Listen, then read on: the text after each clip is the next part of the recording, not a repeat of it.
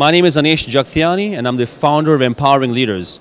Now what brought me to this event was Dr. Frank Richter sent us an email saying that we have a Horasis group get together, and I realized that there are a lot of high profile people of UAE and all around the world, topmost CEOs, so I figured, it's a good chance to come network with all the people, and that's the reason I've come over here. We came here in the morning time, we met some very, very high profile people where we can definitely do business with. I would recommend anyone to come for these events. We participated in a couple of panel discussions and we've attended a couple of panel discussions. There was specifically one on entrepreneurship, on how to promote entrepreneurship in the Arab world, which we learned a lot because there were people like from Injaz, Egypt, and a lot of other companies who are so passionate about promoting entrepreneurship.